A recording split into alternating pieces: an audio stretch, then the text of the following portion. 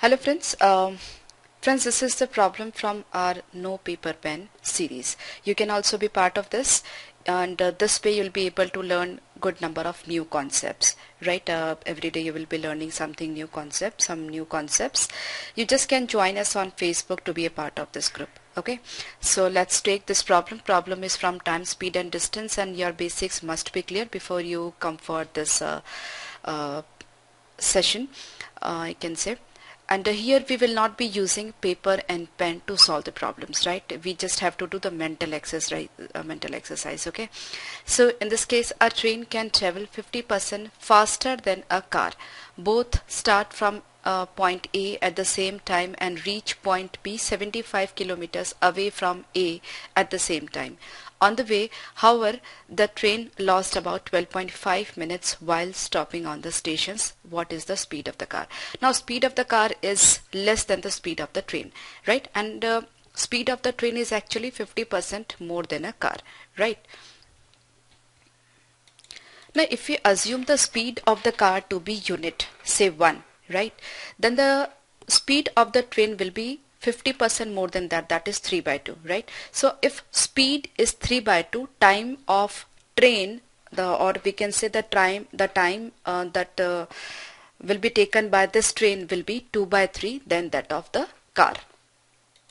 That means if speed is 3 by 2, time will be 2 by 3, right? So from unit it will be 1/3 less, okay? Speed is 3 by 2, time will be 2 by 3, so it is 1/3 less from unit. Now according to this statement, it is losing 12.5 minutes, right? So basically it means the train takes 12.5 minutes less than car to cover up this distance of 75 kilometer. And in other ways I'm telling you it is taking 1/3 less time than this car. And that means this 1/3 is nothing but 12.5, right? If 1/3 is 12.5, that means 1 will be 12.5 into 3, that is 37.5 minutes. So 37.5 minute is the time, unit time is taken by car. So 37.5 minute is the time that is taken by car to travel this distance, that is 75 kilometer, right? 37.5 into 2 is 75. That means the speed of the car is what? 2 kilometers per minute. Right? Or we can say in 1 hour it will run 120 kilometers. So the speed of the car is 120 kilometer per hour. See, sometimes if you have to write any data, you just use your paper and pen. But to solve these sort of problems, do not make equations. Lengthy equations will be time consuming and space consuming.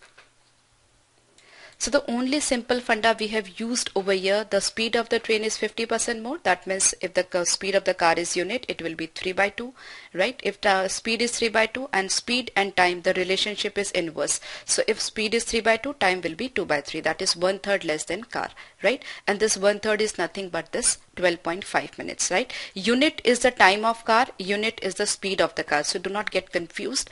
1/3 is 12.5, that means 1 is 37.5 and 1 means unit means time of car, right? So do not get confused. So the car will be taking 37.5 minutes to complete this distance, and the train will be taking 12.5 minutes less than this. That is from 37.5, if you deduct 12.5, you'll be getting 25. So the train, if it doesn't stop anywhere, it will take the speed of the train will be 25 kilometer per hour, and if it doesn't stop anywhere, it will take just 25 minutes to reach this to cover this distance. So the problem is very simple, and I'm sure you are clear. If you are not clear for the first time, though I have repeated this, you can go through the explanation once again. Okay.